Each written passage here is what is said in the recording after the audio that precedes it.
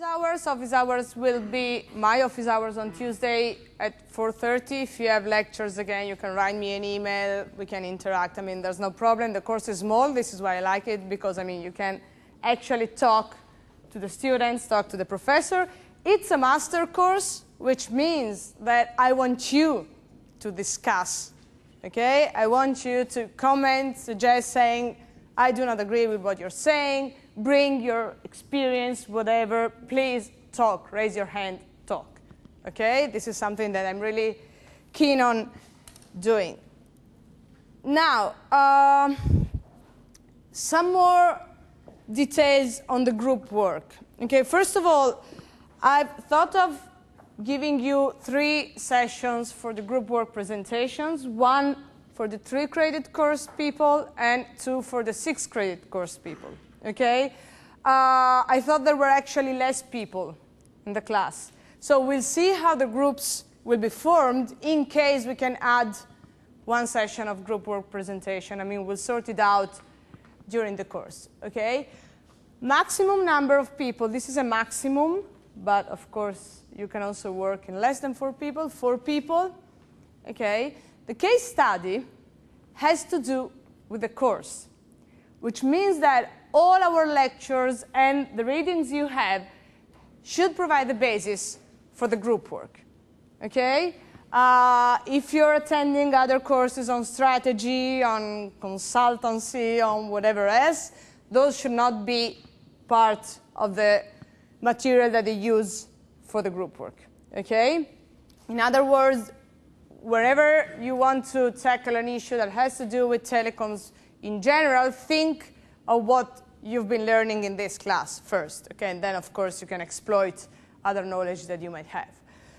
These are possible topics, okay? But I'm welcoming you to come out with other ideas, suggestions, and whatever. And these are basically based upon last year's experience. This is the 2nd year in which we have the course.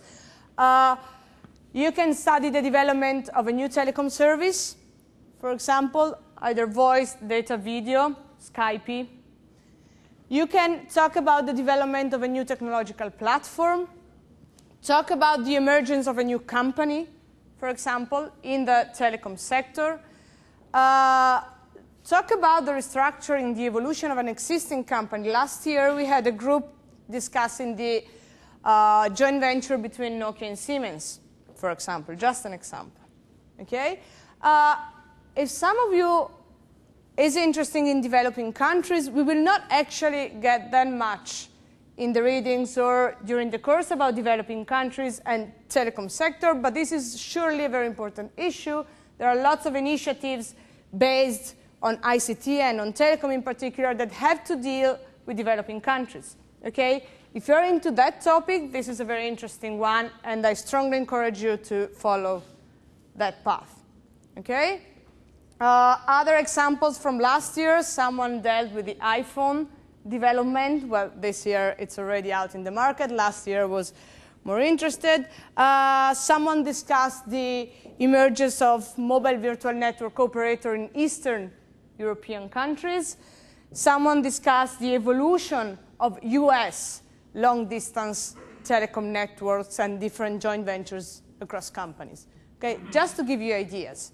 So, I mean, we will discuss some relevant topics during, of course, the lectures, but again, feel free to come up with whatever idea has to deal, of course, with this particular topic. Is everything clear? Questions on this? You've understood the structure of the course, right? So at the end of October, let's say, we will be left with half of the class.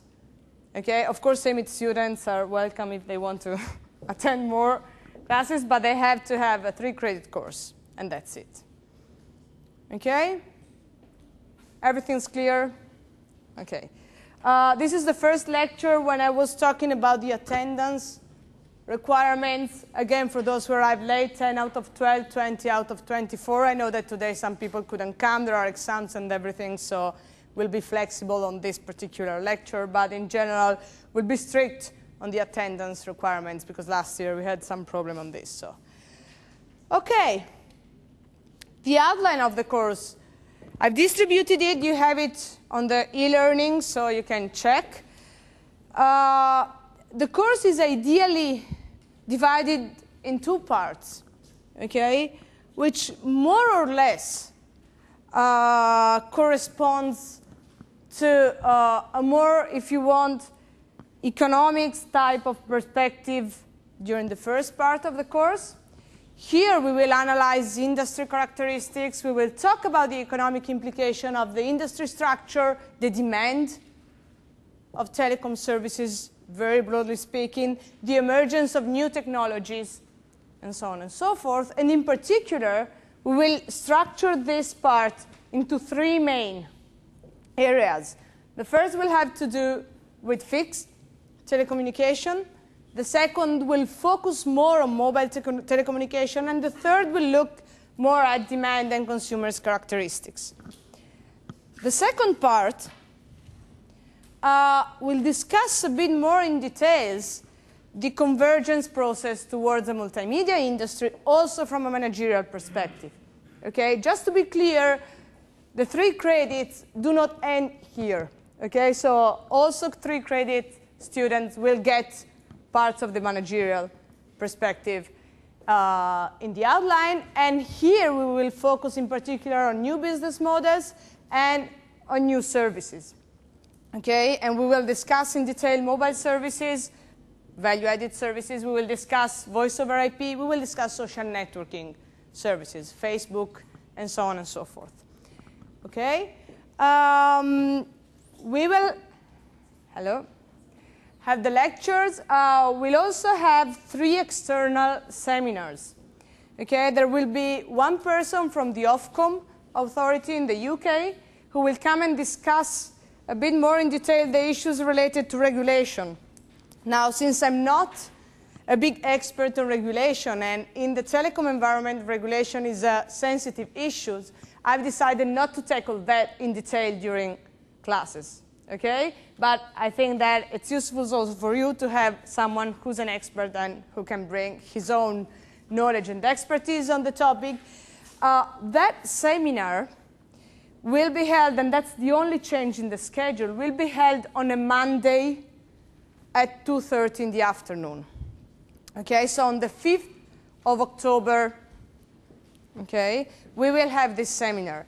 Now, it's important for me that you attend the seminar. I think that some of you might have language classes, because I've discussed this in detail with the central offices. It's an exception. I think that it's really worth attending. Okay, I'm not there just forcing you, but if you can come, that would be absolutely appreciated. If no one can come, please raise your hand and say, no, that's not possible. Okay, I have to try to cross our schedule with this person's, of course, schedule, which is a bit more complicated than ours. If it's fine for you just for once to have a lecture on the 5th, and of course that's not an additional one, so you will see in the program that I think you will not have classes on Wednesday 7th of October, and that will be anticipated on Monday 5th. Think about that. I think that could be fine. The other 2 external seminars will be held by a person from Vodafone and a person from TIM. Well, Telecom Italia, let's say, not maybe TIM in details. Okay? Those 2 seminars will be in the second part of the classes. Okay?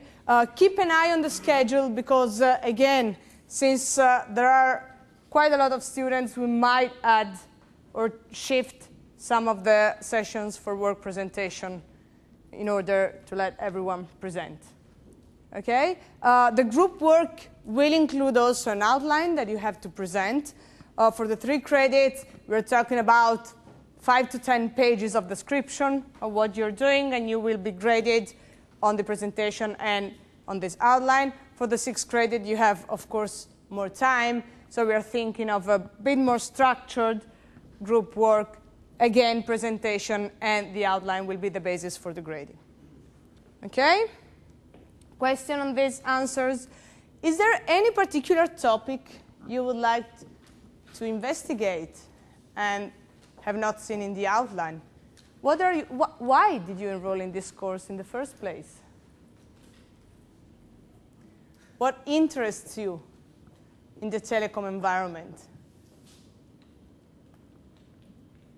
Yeah. I think it's the industry that has to adapt the quickest to the technological changes that are happening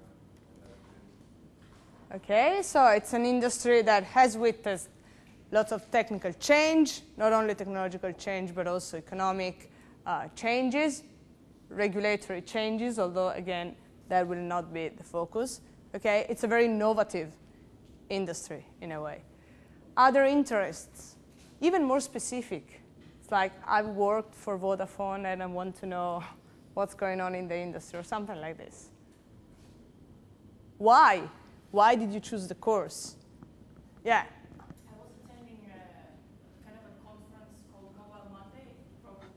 Yeah. And it's very exciting to see different applications they're using. So this course is kind of a background to the conference for me. Okay, good. I had a small internship experience in a Turkish local telecommunications player called Turkcell.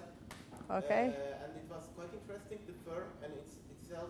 I liked it very much, organizational. And now I'm still reading about news. For example, there has been a late shift to 3G in Turkey, and the licensing revenues are so much, and also the convergence is also coming up ahead. Okay. So I thought that it's a very nice workshop to take. Okay, mobile, other, yeah. I'm managing a startup developing smartphone applications. That's interesting. So you're coming from the practitioners somehow point of view. Then you will help us also trying to understand. Yeah, okay, but still, I mean, it would be interesting to understand what are the problems, for example, even financial problems that are faced by someone who wants to start up a company. Okay, usually people in Bocconi University end up working either in banks or in consulting companies or in big multinational. So I'm happy that we have a genuine entrepreneur here who's trying to do something on his own or probably with other people. Someone interested in regulation? Someone interested in, I don't know, consumers, for example, side of the telecom market, on all the new applications that are coming up. One important thing is that the course is called Telecommunications, okay? But of course, you know very well that it is not just about voice transmission over the network, okay? So we're not talking about the old, well, we will talk a bit about the old telecom industry, but our idea is also to understand what's going on in terms of technical change, what's going on in terms of development of new application, of new services, and so on and so forth, okay? So I'm using telecommunications just as a label, but of course, we're talking about a variety of different things which have to do with data transmission, with video transmission, and so on and so forth. Okay, last introductory remark, talking about video. I think you've noticed that there are some guys back there who are videotaping, recording the lectures. That is a sort of experiment. It doesn't affect you because you will not be shown at all. Okay, I have a microphone, you do not, so basically they cannot hear what you're talking to me. You will have these lectures available, okay, for you also to revise for the exam and everything. They will be posted on the Bocconi website somewhere. I haven't understood where, but it's just an experiment. Not all the lectures will be filmed, but just, okay, we'll see how it works out. Okay? Now, first lecture. Now, last year, we had some students suggesting us that maybe we could get rid of the technological details and focus more on the managerial economic implication of the telecom structure. Okay? Now, the very first reading you have is actually a bit of a technical reading, not too much technical because it was written by two economists, so economists do not tend to be very technical. But I think it is very important to understand what we are talking about, okay? What are actually telecom networks, both fixed and mobile, okay? I will not go into many details because I'm not an engineer myself, but I want you to understand the technology in order to understand why firms have problems, for example, when the convergence come up, okay? What are the implications of a new generation of mobile standards coming up for existing companies, okay? So the first lecture and a half will explain you the technological characteristics of the telecom network in order for you to grasp a bit more the managerial and economic implication of these particular architectures, okay? If you do not understand, raise your hand. I mean, we're all here. Again, I strongly invite you to intervene during the lectures. What are we talking about? Okay? So what is the topic of the course? We're talking about telecommunication. What is telecommunication? I mean, if I tell you telecommunication, what do you think of? Yeah? Okay, transmissions of data and information. Okay, we are already one step forward, but in general, if we think of telecommunication, okay, we can think of the transmission of signals, which might be voice. It used to be voice, data, or video over some network, over a specific distance, which might be short or long distance, okay?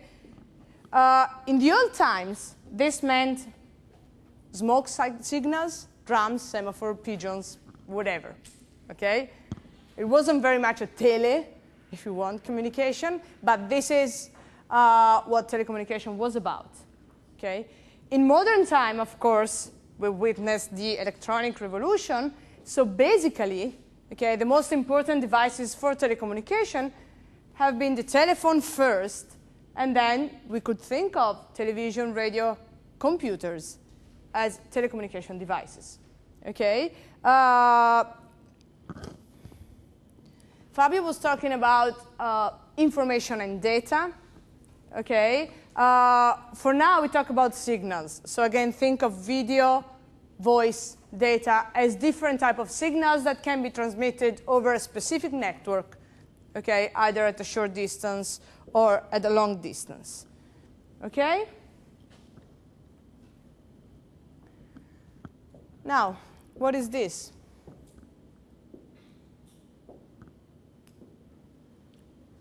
Try to guess. I mean, what is this? What? It's a telephone. It's actually a very old telephone. The original, if we believe that Bell invented the telephone, okay, which is this man here. But who invented the telephone? No. Marconi did not invent the telephone. He invented the telegraph, which was a slightly different device. There is a guy, an always Italian guy called Meucci, okay, who actually was the first inventor of the telephone. Okay. Now, there is a big controversy on the telephone invention because actually Meucci put forward the first invention. Okay, so he actually designed the device to transmit voice, basically, because that's what telecommunication was about, over a very short distance. Okay, but he did not patent the invention, and then Graham Bell came, and he patented. So when we talk about the invention of the telephone, okay, the first invention, or if you want, group of inventions, dates back to 1857, 1870, and was actually made by Antonio Meucci. Okay, he invented this so-called telettrofono. Okay, it's an electromagnetic phone. This was Meucci's telephone. Okay, he invented it just to communicate from the basement of his house to the second floor or something like this. Okay, He tried, actually, to get funds, okay, for his invention, but he didn't succeed. He actually went bankruptcy, okay. Graham Bell applied for the first patent in 1976, so slightly after Meucci's actual invention. Of course, Bell was aware of Meucci's invention, okay, and there is this nice story about Bell being in his office and calling over this phone his colleague Watson, okay, saying, Mr. Watson, come here, I want you. And he was just next door, but this is how the first signal was transmitted, and this is Bell's patent, okay. The dispute over the invention of the telephone went on for quite a while. At the beginning, the US court gave Bell the acknowledgement for the invention of the telephone, but in 2002, a bit later on, Meucci was actually recognized as the official inventor of the telephone by US and the Canadian court, okay? In any case, we're talking about something which is used to transmit signals, okay? Remember this, I will go back to this several times. The telephone was thought of transmitting voice. So you were talking about data and information, okay? The very first objective of these people was just transmitting voice, talking to each other, okay? Now, why having a course on the telecom sector? Right? Maybe you might need 1 lecture, 2 lectures. Why is the telecom industry so important? Okay. Well, first of all, it is part of the very big ICT sector, which, as you might well know, makes up for most of the growth and increasing productivity in different countries. So at the very macro level, it is a relevant sector. The telecom industry in itself, just to give you some figures, okay, because saying that it's important, well, does not say that much, had revenues, this dates back to 2007, of $1.2 trillion, making up of more or less 3% of the world GDP. Markets, telecom markets are expanding at a constant, more or less, annual rate of 6%. Okay, so in the last 20 years, we've really witnessed a big increase in the importance of this sector. Okay? When we talk about the telecom industry, remember also this, we're talking about a bunch of different companies that are developing the devices, developing the networks, developing the content, and providing the service. Okay, so we're actually talking about very different actors, and we'll come back to this. Okay, so someone who's producing a smartphone is very different from a telecom operator, for example, is very different from YouTube. Okay? All this, allegedly, could be made part of the telecom industry. So we're talking about very, very heterogeneous actors. Second, well, the course is called Telecommunications, the Challenges of Innovation. Okay? And actually, this sector has been a locus of incredibly high number of innovations, okay, and technological development. If you think what happened between the first invention and today, okay, probably the internet is something that comes up into your mind, but it's not just the internet, okay? The mobile telecom revolution has been huge in terms of technological development, okay? The evolution of the networks has been astonishing. So here we're talking really about something which is extremely innovative, okay? And being innovative, it is also important in terms of giving birth to lots of new companies, okay? In terms of involving the users to develop new services, and so on and so forth. And when we talk about technological development, we're not just thinking of new technologies, new platforms, new networks, new devices, whatever, but also about new services, okay? Social networking services are not a big technological development in itself. It's not very difficult to develop a social network group, okay? But that's a very innovative service, okay? More than this is almost a user-generated type of service, okay? It entails content that are, for most part, generated by the users themselves, okay? And the company is there just to manage, more or less, the interaction between different users, okay? So technology matters, new services matters, okay? And if someone is developing a new platform or a new technology, chances are pretty good that they're not really very good at developing new services, okay? Because the industry has somehow disintegrated into a very upstream group of companies providing the infrastructure and a downstream group of companies providing services, content, okay? Third, well, you all study economics and management to different degrees. So this sector is incredibly interesting from an economic and a managerial perspective, and the policy one. Okay, do not forget the policy implication. Again, I will not focus the course on regulation, but this is a fundamental issue when we talk about such a sector. Okay? And the economic and managerial implications that we are going to study are closely associated to the structure of the sector. Okay? So when your friend was saying that the telecom industry is interesting because it has witnessed a lot of technical change, it has to adapt to the technological change and so on and so forth, what happens is that the structure of the sector changes dramatically over time. Okay? So you witness lots of mergers and acquisitions, for example. Okay? You see startups being acquired by very big companies. Okay? You see services that become important where no one was seeing a relevance. Okay?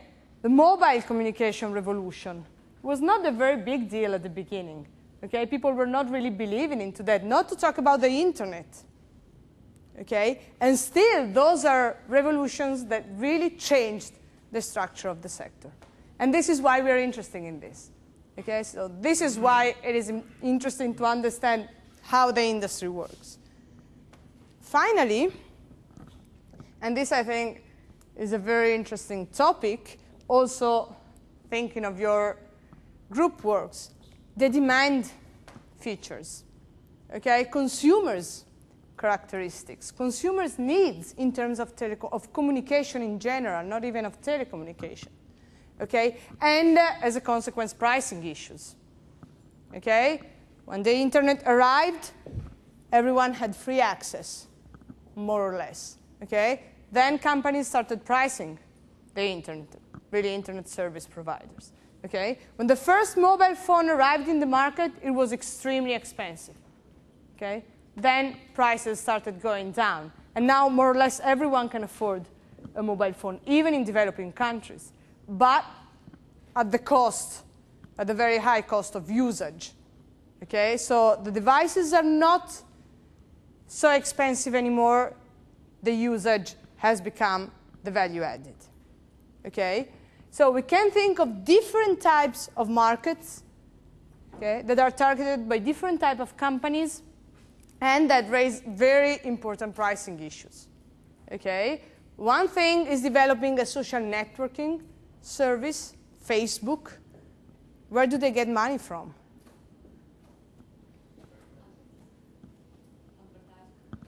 Advertising. Okay? First of all, they've not earned a lot, but everyone is saying that the service is actually very successful, not just Facebook, but in general. Okay? And what else besides advertising? Where do they get money from? Where does Google, for example, get money from? Okay, they have advertising. And what's the real asset? The data, the information about users. Okay, there was a big sort of controversy over Facebook, but not just Facebook, because they said that once you logged in, okay, you basically cannot log out. Of course, you can log out, but then the company retains all your information and data, okay? And they can use the data for very different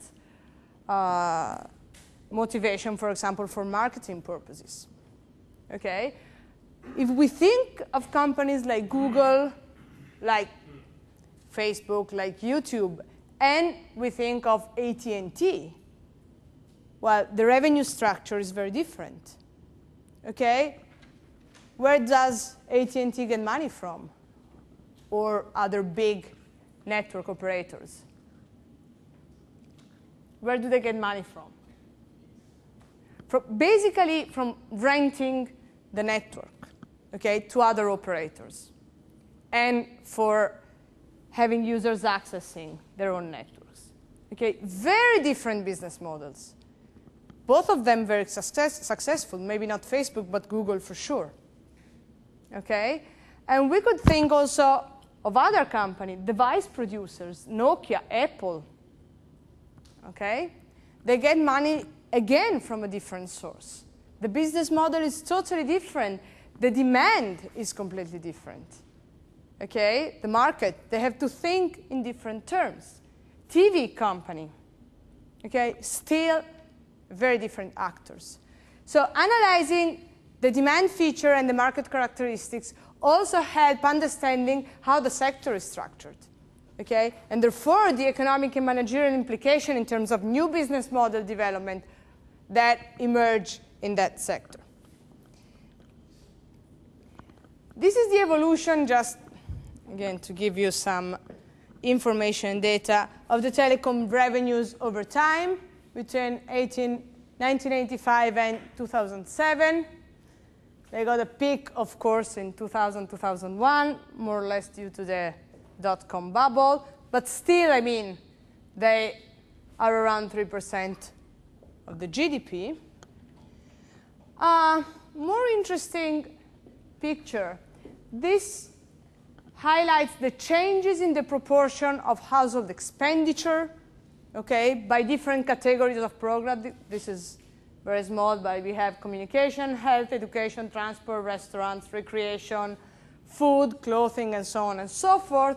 1995 is 100, so it's the base year, okay? And this is 2007. So the blue line, the one that you see up, is communications. This is the category in which consumers have most increased their expenditure. Of course, health, luckily education, okay? Bit less transport, decreasing furnishing, food, clothing. Well, this is not surprising, okay? This is the demand side. So actually, consumers are interested in spending money there, okay? They've increased their expenditure in communication, and again, think of this as a very broad area in which you can spend money, okay, and decrease money in other areas. So this is something, again, which is worth investigating.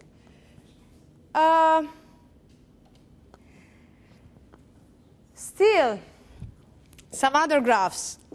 Percentage of value added and employment of telecom service in the economy as a whole, 2005 figures. This is the EU 27, but we have a very, very different patterns across different countries. Okay, so telecom services, so we are excluding basically all the equipment producers, are actually an important component in terms of value added and employment of the economy. And if we look at the capital intensity of this particular type of services, what we observe is that the investment per employee in these sectors is also substantial. Okay? So these are actually sectors that have a role in the economy in terms of value added and employment generation. Okay? So you make money working in the telecom sector. You make money starting up companies in the sector, providing that the business model is designed in the right way. Okay? And this is the percentage of investment per employee. Again, EU 27, then of course you have some outliers. But just to give you an idea. Okay, so this was a very macro picture, if you want. Now, let's try to go a bit more in detail of the information that is transmitted. Okay, so once we've understood that the sector is actually of some relevance, both from the supply side and from the demand side, let's try to understand what are we talking about in terms of what kind of information we can transmit over the networks. Okay? Voice, data, and video signals. Okay? If we had just to say, okay, what are the characteristics of this information, okay, we could more or less say that all the information that is transmitted over the networks falls into one of these categories. Okay? Now, what are the differences? Think of voice conversation, if you want, over the phone. Think of data transmission. Think of video. What are the differences? Why is it different to transmit a voice signal from a video, for example? Yeah? It's a technical question. Yes, not only... Voice is a wave, and I mean, video, for example, it's a lot more intense. It's a bigger bandwidth that you require. And data, for example, is just a digital signal of 1 and 0. So, I mean, it's completely different inputs that you're dealing with. Okay, but I think that we all agree that more or less they are transmitted over the same network, right? So he pointed at a very interesting feature, saying, well, these are three very different signals, okay? They're still signals. Voice, it's basically a wave. You do not really need a very high capacity to transmit voice conversation, okay? Meucci's telephone was okay, more or less. Probably not over a long distance, but over a short distance it was fine. Video, well, we all know that even if you have to upload a video or if you have to watch a video in a sort of decent quality, okay, you need a very, very capable network in terms of bandwidth. Data, you were saying data are basically bits. They're digits, okay? 1, 0 strings of information, if we want. Well, but if we think of the modern networks, even voice could be somehow digitalized. You wanted to say something? No. So what is the characteristics of data transmission? What is the difference between, for example, talking over the phone, sending an email, watching a video? Okay? We've understood that we're talking about different things. Okay? What are the implications for a company that has to deal with voice conversation, data transmission, and video broadcasting, if we want? Okay? Bandwidth is one thing. So actually the quality, the capacity of the network you're building. Okay? What else? What else? Do you need the same quality? If you're talking over the phone, if you're watching a video, if you're sending an email? Voice may need lesser quality, and for video, you can actually do some error correction at the destination and get back the video to a somewhat manageable quality. But in data, you need absolute security, and you need exact whatever data that you send. Okay. He was saying, well, if you talk over the phone, you might miss bits and pieces of conversation. It's not a big deal. Okay. With data, if I'm typing my credit card number over a computer, I have to be sure that the other counterpart actually gets it right first. Second, that no one else is getting my credit card number. Okay. Third, at least this is for the specific example, that they get it on time. Okay? Yes?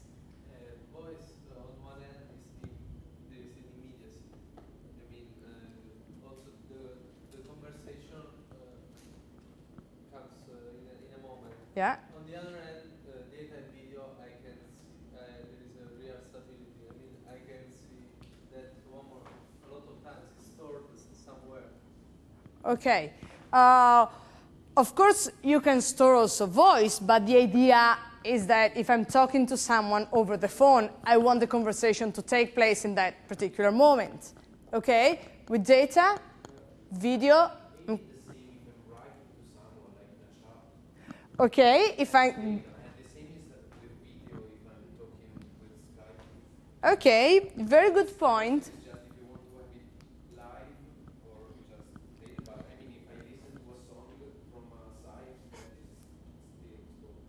Okay, yes, very good point, both of you actually. So we need to understand what we're talking about. Okay, so in principle, you can store everything. You can store voice, you can store data, you can store videos. Okay, you can record your telephone conversation, and well, there are people who are doing that, and then use it later on. Okay, in principle, you might need sort of a real-time conversation, even if you're just chatting.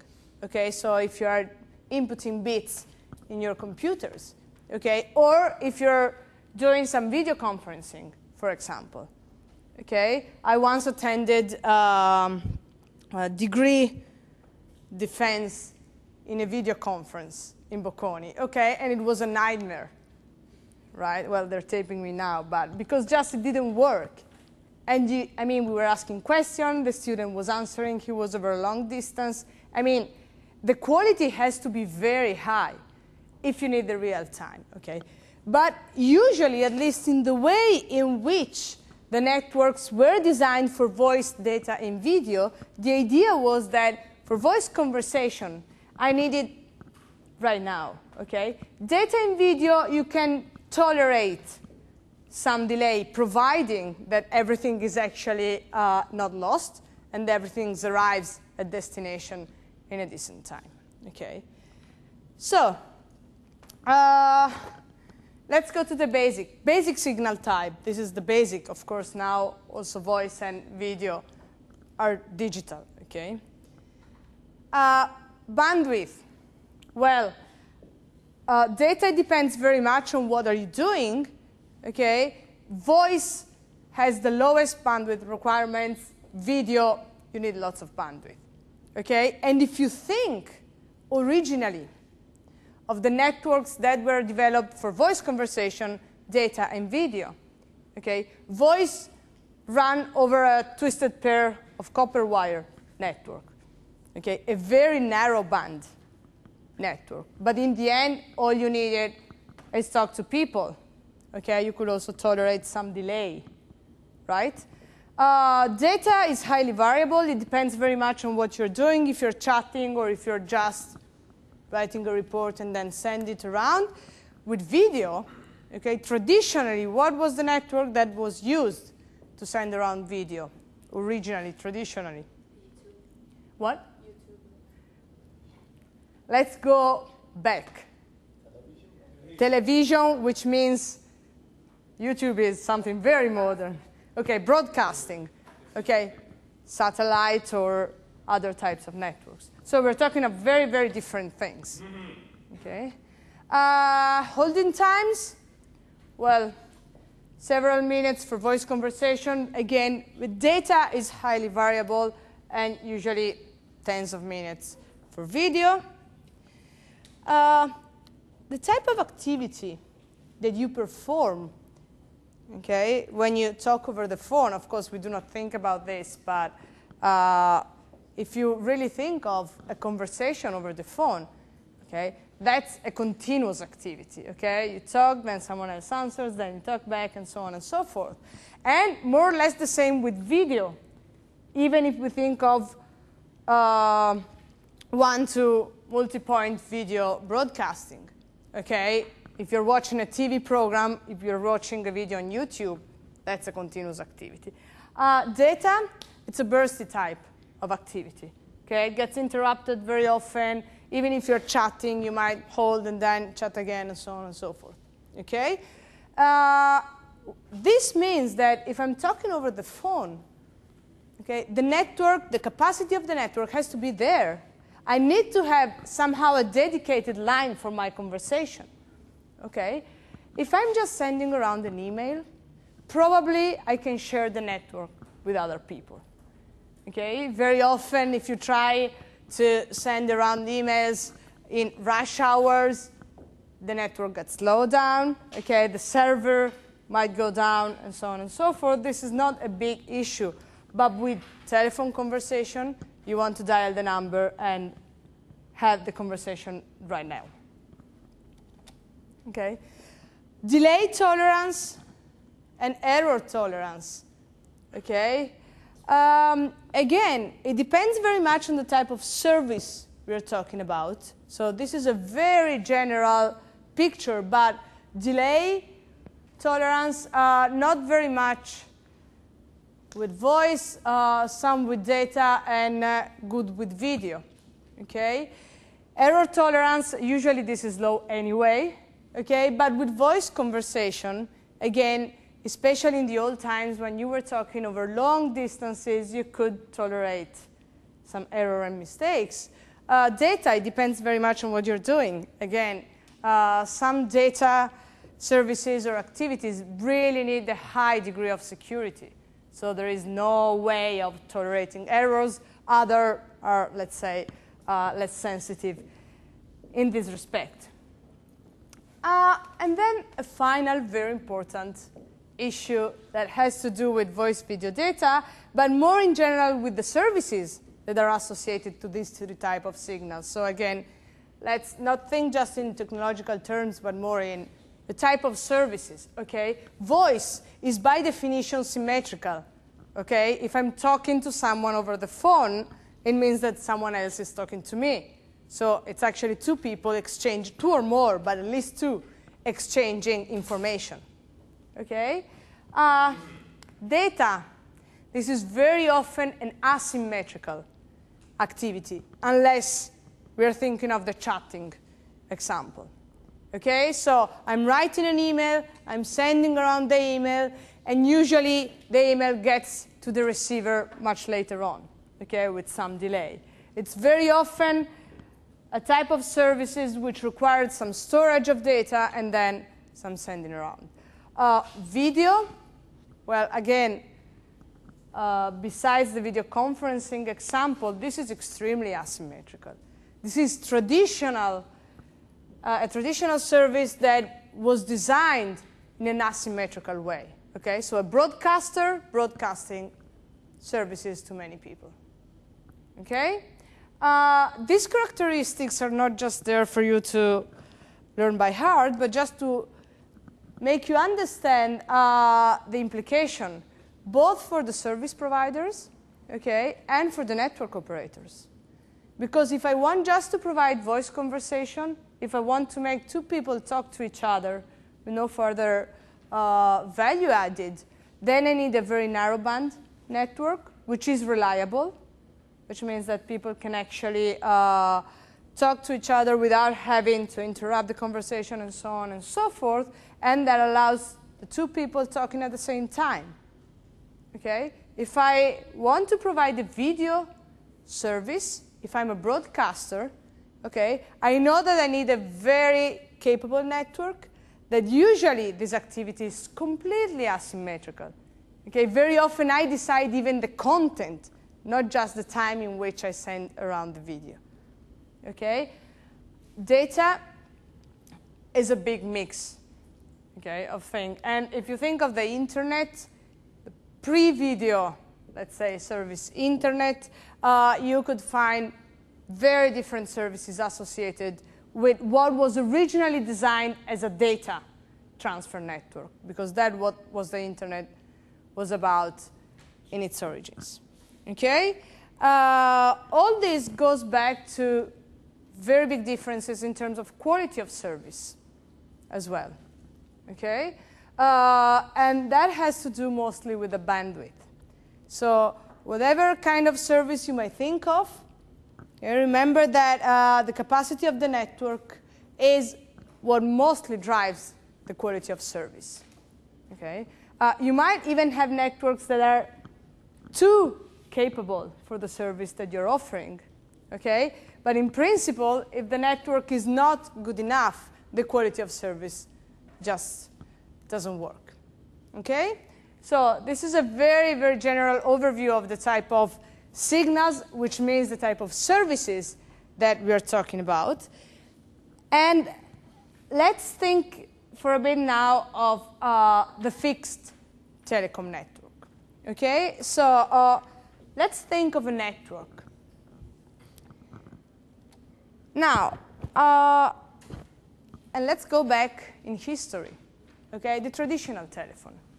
How did it work? Okay. We have a network. For example, I don't know, a city, a town, a little area within a city.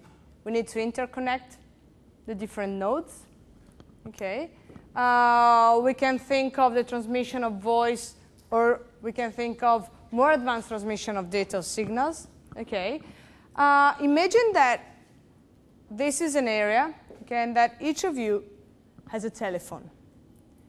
How would you go connecting all these people? There are basically two ways in which you can do this. Okay? So imagine that you want to provide a telephone service, a voice service. Let's think of voice, so let's not complicate the issue very much.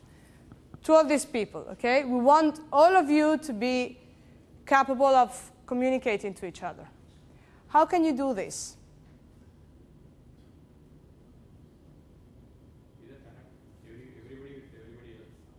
Okay, so you would connect everyone to everyone else. You be a central mediator and exchange the messages.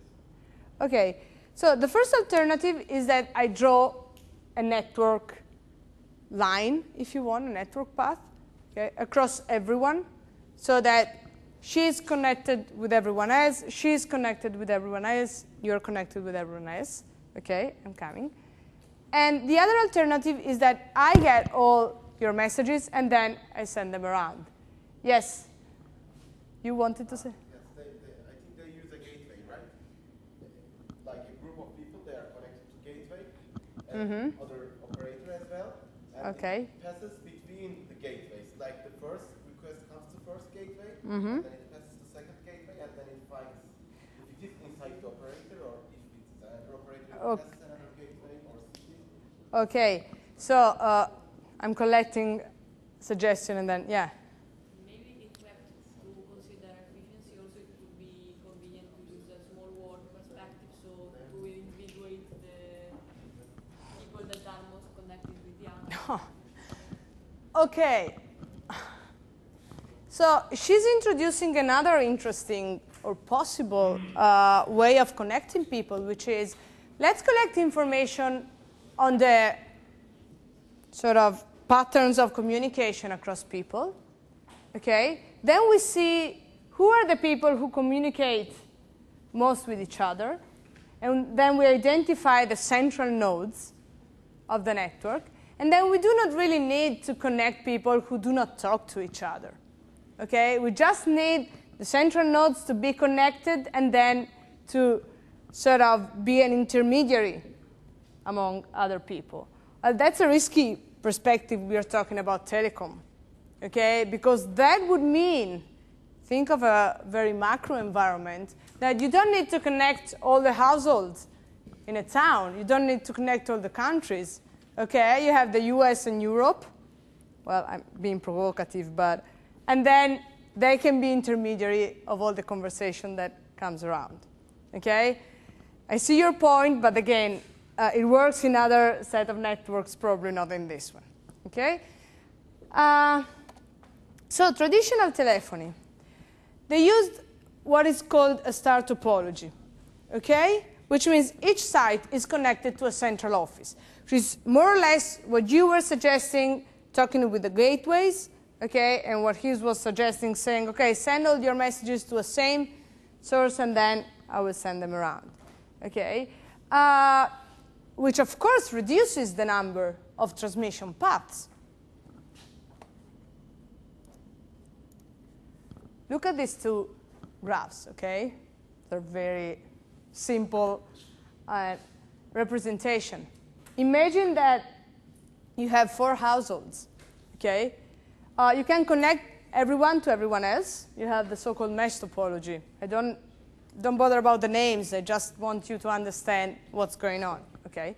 Or you have a star topology, which means I have someone in the center, and at the old times it was really someone. It was not a gateway. It was not a switch. Okay? There was a person making people talking to each other. And then I just need, in this case, 4 lines. Okay? So I need person A, B, C, and D being connected with the central office. And that's it. Okay? Costs and advantages of these two solutions. What is the advantage of that solution? Because that's a possibility. Okay? When do you think it's convenient to have this solution, and when do you think it's convenient to have this kind of network? Convenient, of course, from an economic perspective.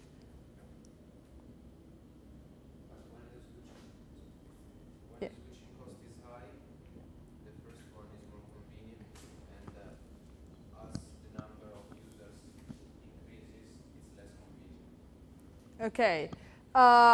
So you're saying that if the cost of the switch of the central office is very high, okay, then probably the first type is more convenient. Not just an economic cost, but I think about a technical cost. Maybe it's not safe because there is a war, so if you destroy that point, no one can communicate with no one else, and so on. Anyway, if it's important, if there's an high cost, the first one is preferable, but as the number of users increases, the second one. Okay. Technical costs, of course, entail in the very end, economic costs somehow, okay? Because if you want to build a very secure switch, you need to pay basically lots of money. But the idea is that here you have everyone pointing at the same office, at the same switch, okay? Which means that if this collapses for some reason, the network is gone, okay? In this particular case, what happens is that you do not have a central person, you do not have a central switch. Okay? So it's less, if you want, dependent upon a single source. But what's the problem in that? Is that if the cost of building the network is very high, and you have lots of transmission lines, then it becomes not sustainable from an economic perspective. Okay? This is a crucial, important point when we think of the business models of any telecom company, okay? So if the cost of the switch, of the computing of, if you want, the processing of information is very high, okay, then you might as well use that kind of infrastructure, okay? On the other hand, if the transmission lines are very costly, so you need to reduce as much as you can the number of paths across different users, then you can revert to this kind of structure, okay? Cost of the line, cost of the central switch. Of course, as he was saying, if you think of an area, if you think of any kind of population, you might as well have different central offices, different gateway, okay? This is just a very simple representation. But remember, this trade-off is fundamental, okay? Addition of new members would be complex in the mesh topology. Sorry? Addition of new nodes. And the addition of new nodes, of course, is very complex if you have the basic mesh topology, because you have to draw a line between the new node and everyone else in the network, which is usually very, very costly. Okay? We will come back to this later on. This is a very important economic trade-off, okay, between the traditional network, circuit switch, so-called, and the new types of networks that are emerging, which are the packet switch network, the internet type of network, okay? And the idea is that if computing is very cheap, then you might as well use the packet networks, okay? On the other hand, if lines are very cheap, you might as well use the circuit switch network. Now, if you think of a telephone, okay, whatever topology we might think of, there is another important issue from a technical perspective that has important economic implication. And the issue is this one. Suppose that you build a very powerful network, Okay, suppose that you have a mesh topology, so that everyone is connected to everyone else. Okay, let's go back to what she was saying. Well, maybe you don't need everyone to be connected to everyone else. Okay, maybe two people are not really talking to each other, so they, in principle, they wouldn't need to be connected. Or, better saying, maybe they do not talk very often to each other.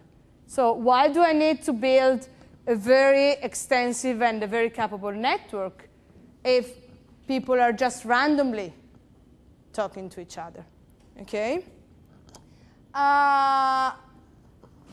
Very often what happens is that the wires have much more bandwidth than it is actually required. Okay? Even more, of course, if we think of fiber optics that are extremely powerful in terms of bandwidth. Okay?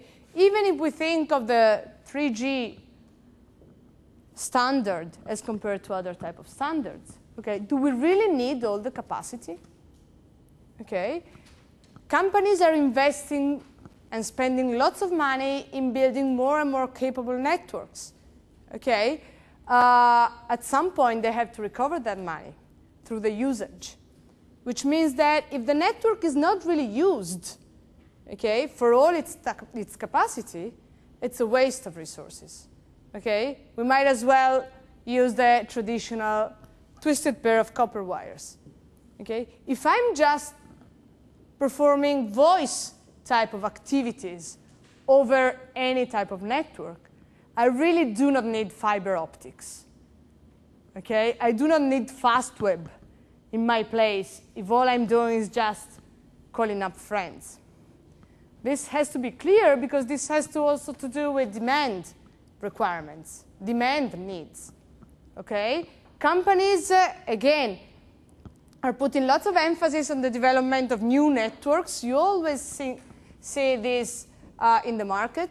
Okay? Fiber optics, even microwaves, all type of new network, ADSL, although this is an upgrading of the existing network. And what if no one is actually using that capacity? Then it's very costly. Okay? Then you've wasted some money. Now, one important innovation that allowed at least somehow to limit the waste of resources, and that was related mostly to voice and also to data network, is the so-called multiplexing. Okay? Basically, the time division of the network. Have you ever seen a duplex phone? Do you know what a duplex is? Of course, here we're talking about multiplex network. In one of your, I don't know, grandmother's, grandfather's house, you've never seen one of these things. Have you? No. But it somehow comes up during with ADSL signature or something. It's somehow connectivity you are talking about. It's when you double occupy a given line, no? Basically, it's when two people are occupying the same line. Which, well, my grandmother had it at home, okay? Which means that if we are living, let's say, on the same floor, okay, we are using the same line. If I have to call up a friend of mine, I'm just raising the phone, and if you're having a voice conversation, I cannot call. So I have to wait until the network is free, okay? This is the idea of the duplex and the multiplexing. Of course, with data, it's easier, okay? Because you do not really need dedicated lines, okay? We can all write emails and send emails around at the same time without having the need to wait for the network to be free, okay? Besides this, this was an extremely important innovation in terms of traditional telephony. It allowed two or more people to use the same network. Otherwise, really, what you had was a dedicated line for your conversation. And again, we go back to what she was saying, okay? We do not really need powerful networks all over the place. It depends very much on the demand patterns. It depends very much on the usage, on the characteristics of the people, okay? And this is true for voice, and it's true for data, and it's true for video as well. And this is something which was really under pressure when the companies invested in the 3G standard in the mobile environment. Okay? Everyone was setting up 3G network for what? After all, what people do with mobile phones for 80% of their time and value is voice conversation. Okay? Very, very limited data conversation if you take into account the text messages. Okay? But that's not where companies are making money. So you invest lots of money in the 3G network, and all you have in exchange is people talking over the phone. Okay? The 2G was perfectly good for that. Perfectly good. Okay? And so the issue becomes, how can I convince users to exploit the network and to pay for that? Because remember that whenever something is actually built and it is very costly, then I need to recover my money, and I need users to use the services. I'm not saying that I agree with this view, but this was a very common view that went on in the market, and especially around policymakers, okay, when the 3G came about. Okay? So far for the traditional telephony. Data networks, very, very important type of networks. Basically, data networks use the so-called packet switching, a completely different technology from the traditional telephony. Okay? No more dedicated line. We don't need them. Again, when I was saying voice, video, and data, think of the initial needs, okay, and how the networks came about. We didn't need dedicated network for data transmission, okay? And so the idea is that, yes, data are basically bits of information. Now also voice and video can be coded into bits, okay? So we can easily transmit them over a network, okay? What happens is that the data are divided into little packets, okay? They have, of course, a header, they have an address, so they know where to go, and they are transmitted over the network, full stop, okay? This saves lots of time, lots of resources. It's an extremely efficient way in which you can handle transmission, okay? Problem is that if you want to use this type of networks with voice services, you have to have a very high quality of the network, because data networks were traditionally built in order to transmit bursty traffic, for example. Okay, so in order to have some delay tolerance, which is not very good for voice conversation, and so on. Okay, so this is the way in which the internet actually came about, and slowly this is the way in which also voice conversation are now dealt with. Okay, the voice over IP services will have a lecture on that, but basically are based upon this kind of networks, okay? Which again, in principle, is a data network. Very different from the traditional telephone network. And then finally, the video networks. I've put here entertainment because usually the video area has to do with entertainment much more than the voice and data, okay? The crucial difference between video networks, the way in which video networks were built and voice and data networks were generated, has to do first with the content, okay, entertainment versus, if you want, information. Second, with the fact that very often videos were born as one-to-multipoint broadcasting, okay, which means that you had one station, one or many stations, collecting different contents, if you want, different data, and then delivering it in cables to different households. Full stop. No interactivity between sender and receiver. Okay. So you need a powerful network, but you need a powerful one-way network. Okay, which is very different from what you need, for example, in voice conversation. Okay, if I'm talking to someone over the phone, that person has to talk to me. With video, it used to be not very necessary. Now it's more somehow common to have a two-way video type of services. But when video networks were initially built, this was not a requirement. Okay? It was more a requirement for data and for voice. So the asymmetry of data transmission drove the development of video networks in the way in which we also witness today. Okay? First through coaxial cable, then to satellite, and so on and so forth. Okay? Questions on this? So this is like in 2 slides the history, well, more or less, of the traditional telephony, data networks, video networks, more the way in which they were conceived in the first place. Now everything is blurring, everything is converging, so separating data, voice, and video networks has become more and more difficult, okay? But in principle, this is how they were conceived. Last thing that we see today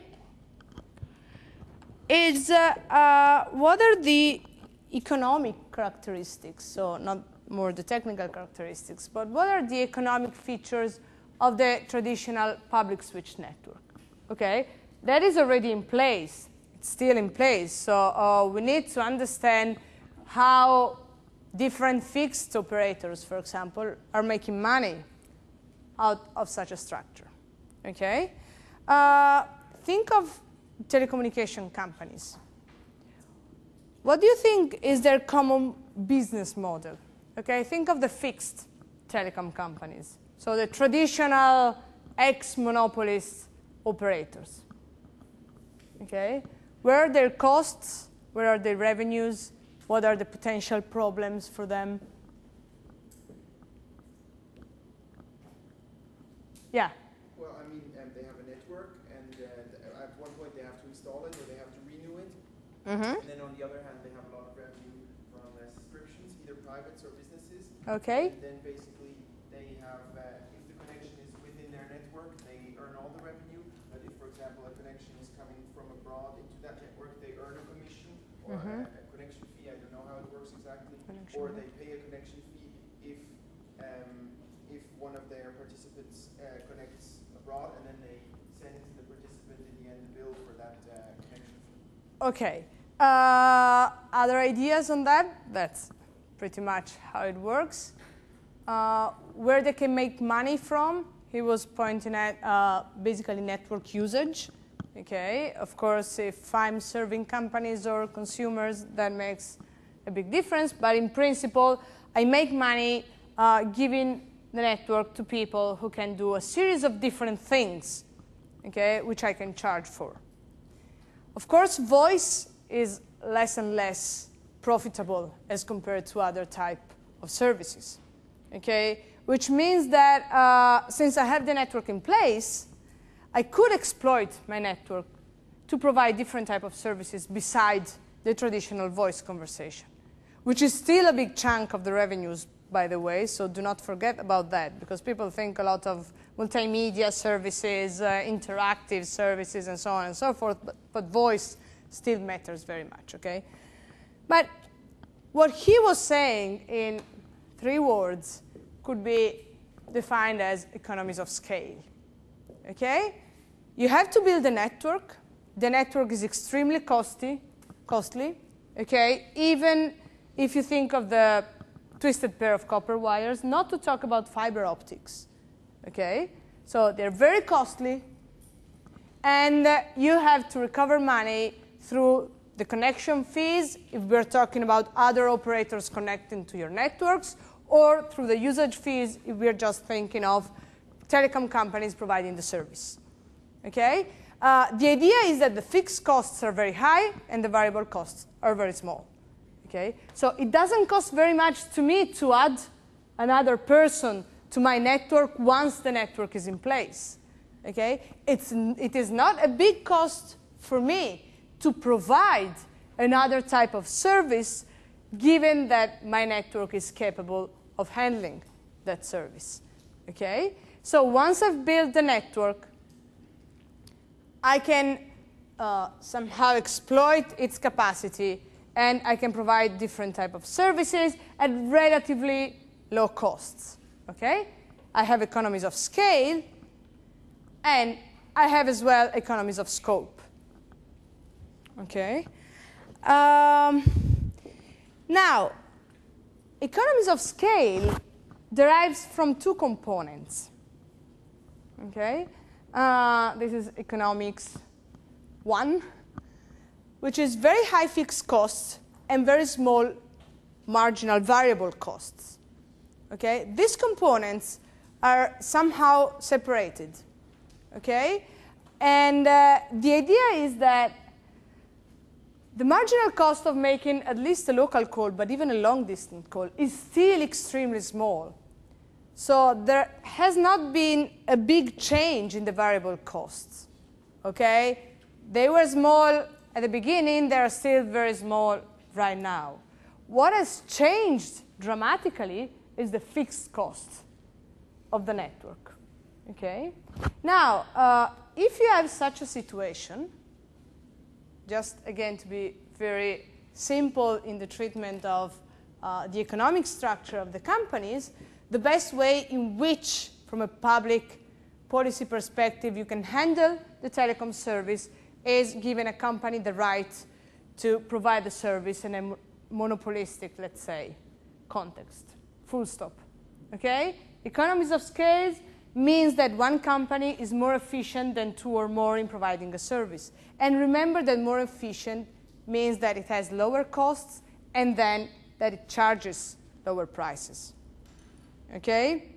Just to be precise on this. So if I have, again, a company whose average costs are decreasing, very high fixed cost, very small marginal cost, variable costs, the best thing that I can do from a consumer's perspective, from a price perspective, is just guaranteeing the monopoly to that company. Okay? Now, if economies of scale do not hold anymore, I do not need a monopoly. Okay? Monopoly is just one possible structure of the sector. Right? And this is very important because the industry traditionally means from a voice service perspective, okay, is considered to be a natural monopoly. Okay? And is considered to sort of provide one-to-one voice service. Okay? But again, if the costs, the fixed cost of the network building decreases, this means that I do not have economies of scale anymore, and this means that I do not need just one company providing the service. Okay? The pre-internet, let's say, telecom industry structure was actually based on this idea, which is not a stupid idea. Okay? So it's the most efficient way in which you can manage such a service. Okay? But again, if the cost structure changes very much, this means that I can easily deregulate, not very easily, but I can deregulate the sector. I can allow more companies to get into the sector. Okay? And I do not have to bear the cost of regulation, for example.